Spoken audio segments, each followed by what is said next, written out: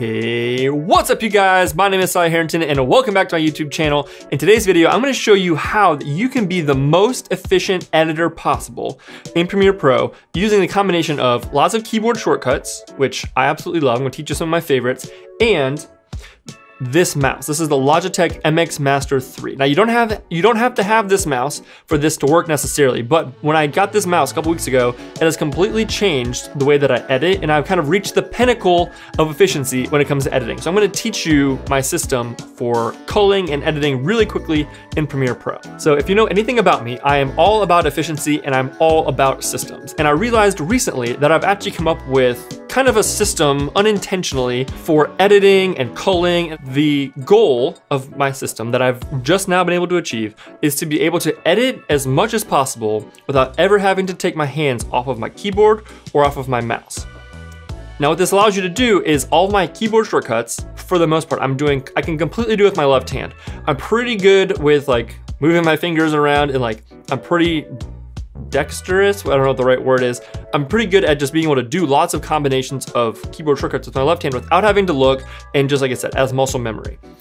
But what was happening was I was always taking my hand off of my mouse to do a few things. There's a few different keyboard shortcuts that are on the right half of the keyboard that I kept having to reach over with my mouse hand in order to hit. And whenever time I had to do that, I was losing precious seconds. But with the MX Master, because it has the vertical scroll wheel and one extra button, just those two things alone make it so I'm at the point now where I almost never have to take my hands off of my mouse or off my keyboard. I can just edit for hours, literally, without ever having to reach over with my right hand to touch the keyboard.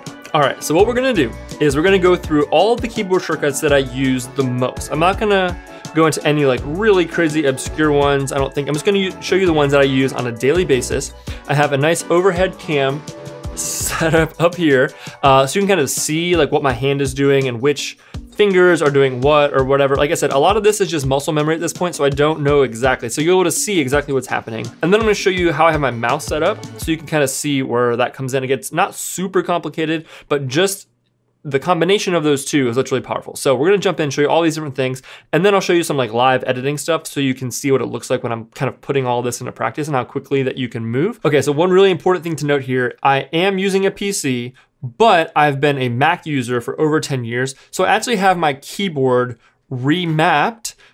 So I have the control key as it would be on my keyboard and the alt key. I have them so that they're swapped. Now the reason I have it that way is because that's most close to how it works on a Mac, where on Mac you obviously have a command key, and the command key, which is the one that's right here next to the space bar, that's the one that you kind of use the most often. So my muscle memory when I came over to PC was most used to having that command key. So I swapped these two so that they're the same. So what I'm gonna do is on the screen, every time I say a keyboard shortcut, any sort of a command, I'm going to put on the screen the Windows equivalent, what it actually should be, not how I have it set up, what it actually should be, as well as the Mac equivalent of what it actually should be, okay?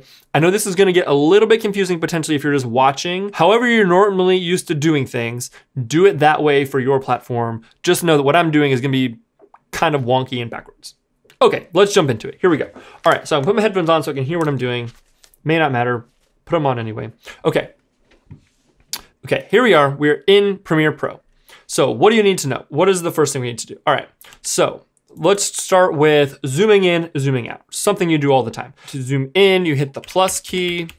To zoom out, you hit the minus key. You can also zoom in by hitting Z, and then you get this little magnifying glass, and you can just drag with your mouse where it is that you'd like to zoom. If you have this little magnifying glass pulled up and you want to go back to your mouse pointer, that is going to be the V key, which will bring you back to this. Another one that I use often is going to be to bring up my cut tool, my blade tool. That is going to be C on your keyboard. When you have that open, you can just click once to make a cut. However, if in this sample here, right, we have multiple things here that we want to cut at the same time. If you hold down Shift, you'll see that you actually get the double blade here, and that means it'll cut through everything. So it'll cut through all video, all audio tracks, everything at the same time. So that's a really handy one, holding down Shift. And then one that I'm assuming everybody knows, but you never want to make assumptions, is going to be Command Z. So we're going to do Command Z to undo, Command Shift Z is redo. So if you undo something and you want to redo it, that's how you do it. Command Shift Z. Command Z will undo. Again, we're going to go hit V to go back to our mouse here. One really important one, I'm going to lock this back again here. Let's see. Okay, one really important one that you are going to use all the time is going to be ripple delete. So there are two buttons for this. One is Q, one is W. I always leave my hand resting just like this with my ring finger on Q, my middle finger on W, and then my thumb on spacebar. Explain why in a second here. But the ripple delete key is going to be Q or W. Q is going to be delete anything to the left of your playhead. W is going to delete anything to the right of your playhead. So you can see here, if I put my playhead right before the waveform here and I hit Q, it's going to delete everything to the left of my playhead, just like that. And now the beginning of this clip is the beginning of this waveform. The same also works going the opposite direction. So if we scroll, say right here, we cut this out and we wanted to take off this little tail. See, there's like a few extra frames here that we don't want. We put our frame right where we want it. We want to delete everything to the right of the playhead. So we hit W for that. And it'll delete everything to the right of the playhead. Spacebar obviously is going to be to play. J, K, and L are your ways that you can scrub through your footage. So L is going to play your footage when you tap it once. If you tap it again, it'll play double speed. You play it again, it'll play 4 times speed, etc., etc., etc. And then I hit space to stop. So if you have two clips like this that you want to do a transition between, there's two keyboard shortcuts for that. If you want to do a video transition, it's Command D. If you want to do an audio transition, it's Command Shift D. That's big. If you want to copy something, just like anything else, it's Command C. Move your playhead, Command V to paste. Now let's say you just want to paste the attributes from something. If you want to copy attributes from one clip to the next, you simply go to the first clip. Let's say we did some color grading here. Let's just do something to make it look different, right? So we could do Command C to copy. Then we come over to the clip where we want to paste the attributes, select that clip, and then it is Alt, Command V. It's going to bring up your paste attributes. Click which ones you want, hit OK, and it is now pasted your attributes. If you want to duplicate something but you don't want to do Command C, Command V, you can simply click on the whatever it is that you want to duplicate, hold down your Alt, I think it's Alt key, and then you can just drag it wherever you want to go. And when you let go, make sure you let go of your mouse first, not the key. It will have made a duplicate copy of it. This works for pretty much anything. You can do it like with this adjustment layer, hold down Alt, drag it up, now we have 2. And then my last and final shortcut that I absolutely love is the A key. So you hit A, and basically what this is this is kind of like your select all to the right key. So if I click here, you'll see that selected everything to the right of where I clicked. If I click here, etc., etc. This is really nice if you're like enclosed and you're trying to do something and you just need to make some space, but you don't want to mess up everything that you've done. You don't want to just like move your bottom clip and then all of your top clips and all of the, your graphics or whatever are all get jumbled and out of alignment and out of timing and all that sort of stuff. So you just hit A, you click here, you have everything selected that isn't locked, and then you just slide it down and it's going to move everything in sync without messing up your timing. All right, so let's move on to the mouse. Those are the keyboard shortcuts. Again, it's not a ton, it's not super revolutionary or anything like that, but let's talk about the mouse itself, because the mouse is doing some things that are, I showed you some of the keyboard shortcuts I use for the mouse, but let's get into what these are actually doing. Okay, so for the mouse, there's just a handful of things that I do with it. First of all, the vertical scroll wheel, so the one that's on the side by my thumb, the thumb scroll wheel, that is going to be zoom in and zoom out. This is nice because it makes it so I don't have to take my hand off the mouse to go hit the plus and the minus sign. Now I do on occasion use the Z to zoom into something like really small if I really want to be like more precise, but it's still nice to have the thumb wheel because then I can really quickly like zoom out just a little bit as opposed to like, again, having to take my hand off the mouse. So the scroll wheel itself is also a mouse. I have that set to the backslash key. So this one right here, that's above enter. So if you click on that, it's going to zoom you out to look at the entire timeline. I really love using this. I use this a lot because basically what I'll do, say I'm all the way at the end of the timeline over here and I'm working over here and I'm doing something and I need maybe a graphic or something from the beginning of the timeline. What I'll do is I'll leave my playhead over here. I will click the button to zoom all the way out.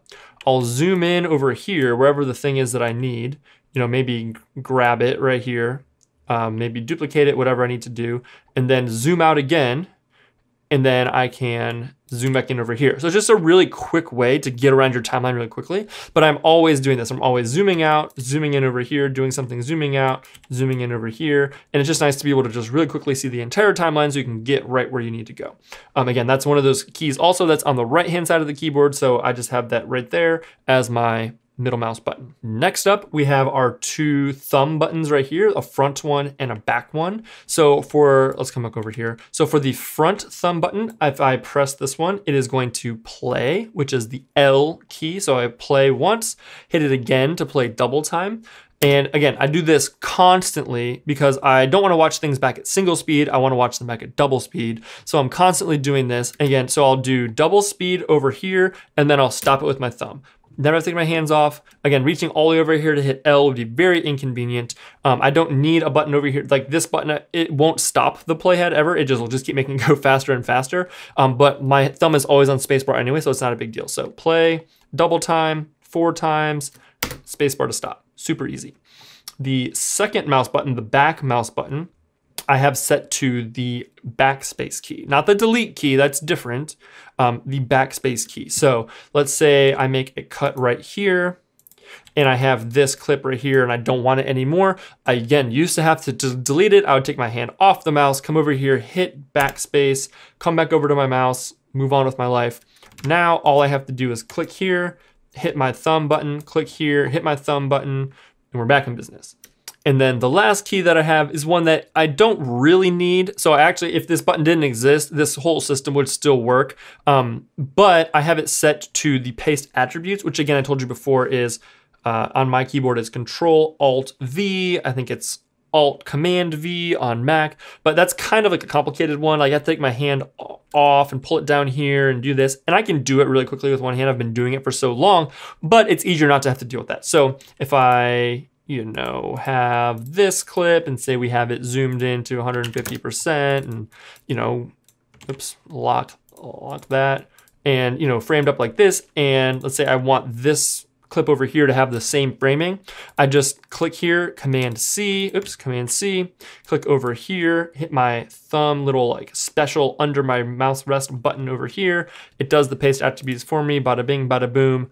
We're good to go. And that's pretty much it. Just those two things that the mouse does. The ability to zoom in and zoom out, which is something I do all the time, and I was always having to take my hand off of the mouse in order to do so. So using that scroll wheel for zoom in and zoom out, having that back key set to delete, or the backspace key, which again, you're always deleting things. You're constantly deleting things or ripple deleting or doing whatever. So like having that backspace key, and then the ability to scrub, play fast or double time without having to take my hand off. Just those 3 things right there are huge. And then also the zooming all the way out, zooming all the way in. It's just such a powerful combo. So hopefully, again, it's not super complicated. Any mouse that has like a vertical scroll wheel, has 2 scroll wheels like that can do this. It doesn't have to be the MX Master 3. That's just what I happen to have. But now we're gonna go back in. I'm gonna kind of go through this and I'm gonna just walk you through what I'm doing as I'm culling through something like this for real. So you can see how I'm using all these different combinations of things and how I'm able to really quickly move around the timeline and do whatever it is that I need to do.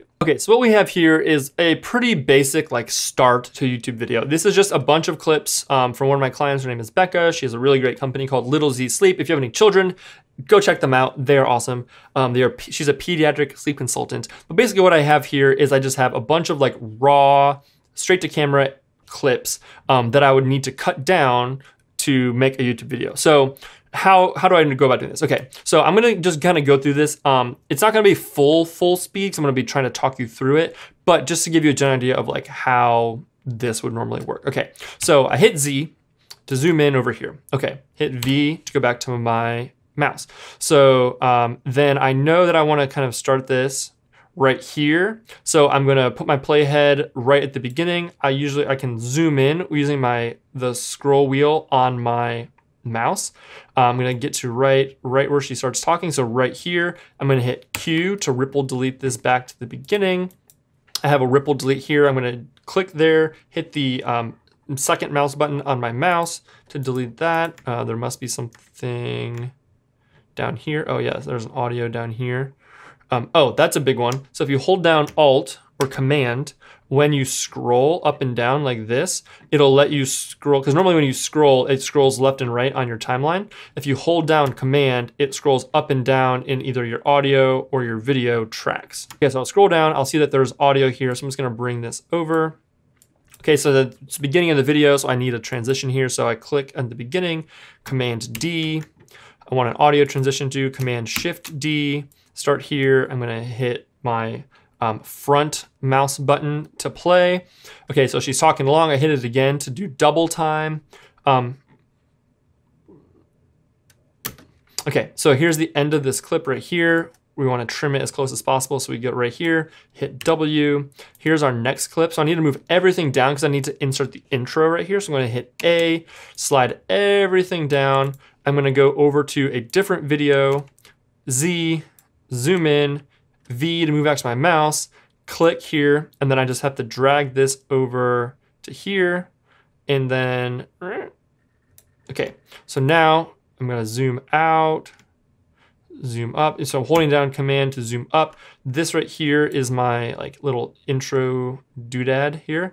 Hold down Command will make these bigger or smaller, like right here. So if you put your mouse in this room, this spot right here, hold down the corner key and you scroll with your normal mouse wheel, your up and down mouse wheel, it's gonna make these bigger or smaller. If you hold down Shift, it'll do all of them.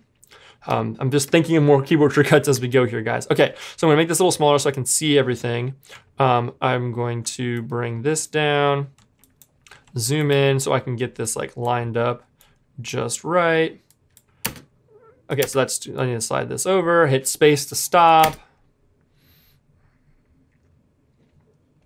Okay, so there's a little part right here where it fades to black before the animation's done, but I don't need the audio to come over, I just want the video. So I hold down Control, and then I'm gonna drag this over so that I don't have that black. So this is just the video, leaving the audio alone, even though they're linked. Okay, so then that's gonna slide in. Okay, great. So then what I need to do over here is we need to delete this so we don't need that extra one. So I'm gonna hit A, click here to select all of the clips to the right of there, drag this over to my marker here, and I'm realizing now I just don't need any of this. So let's see, let's find, actually maybe I do. Oh yeah, I do. I made it smaller so I can't tell. Okay, so where's the beginning of this clip? Okay, so yeah, so that's the beginning. So Command Z to undo that. I drag this all the way over to here. Okay, so what I'm realizing now is that I need to let's say I need to add some like audio attributes. So I'll come up here and we'll do like the multi-band compressor. And we'll go to, you know, edit this, we'll do this, we'll do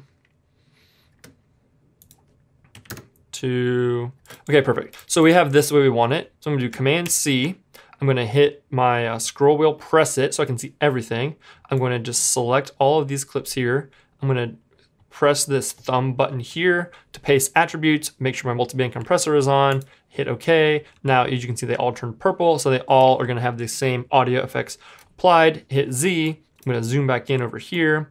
We're gonna come to the end of this clip. I'm gonna zoom in, just scroll in with my, my zoom wheel on my mouse, come right here. I'm gonna hit C, make a cut.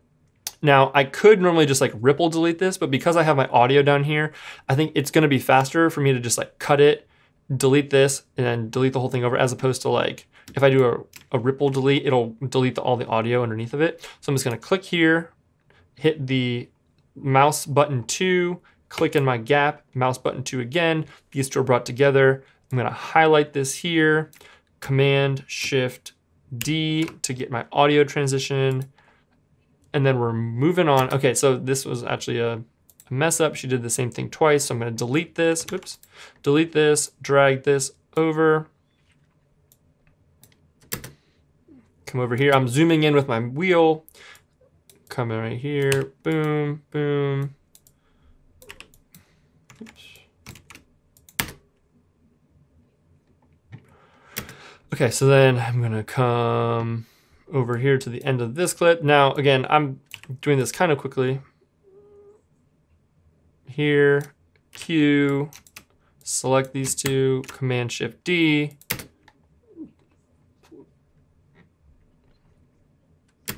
Okay, so we're gonna come to the end of this one. This is where we made that random cut earlier. So we're just gonna delete all of this and like extend this clip all the way out. So extend this clip. Let's see, A.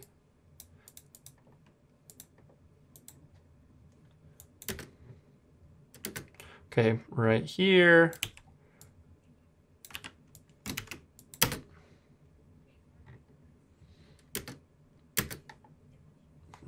Double speed, redo here, delete that. Okay, so hopefully that's helpful. Hopefully you can see, sorry, take these off here.